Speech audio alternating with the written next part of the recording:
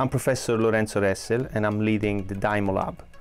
DiMo Lab stands for Digital Morphology Lab, and our mission is to apply digital technologies to morphology of organ and tissues for teaching and research.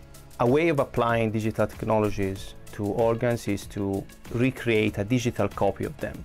This goes through a process that is called photogrammetry.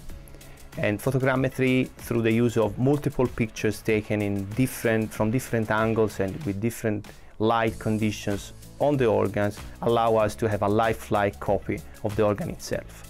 This organ can be used in different environments.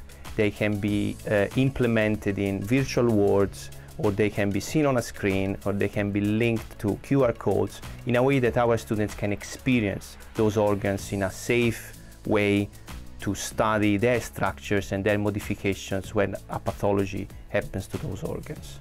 Applying digital technologies to very small sections of tissues that are prepared by our histolab allow us to better quantify what happens in those organs when they are part of a pathological process. Then we take things further and analyze those slide scans using various digital approaches, including deep learning, which is a subset of artificial intelligence. In this way, the computer is able to recognize and segment multiple classes of interest. We can apply these techniques to a series of consecutive sections and use those segmentations to create 3D models of an organ or of bits of the organ. Those models can be the start of further processes. One process is 3D printing. So those models that are virtual now, they can become real through the process of 3D printing. And so students can have real models to touch and to study on.